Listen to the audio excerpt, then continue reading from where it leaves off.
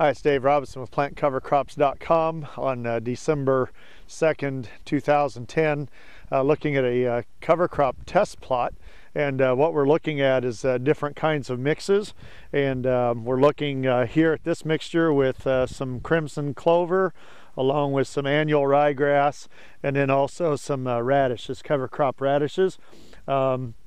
This mixture has a good amount of radish, ryegrass, and crimson, and appears to be doing quite well. This field also had had some chicken litter on it as well, so we've got a real nice stand here, and we're going to be looking at some variation of sizes and so forth after a little bit on the amount of nitrogen we seem to be looking at.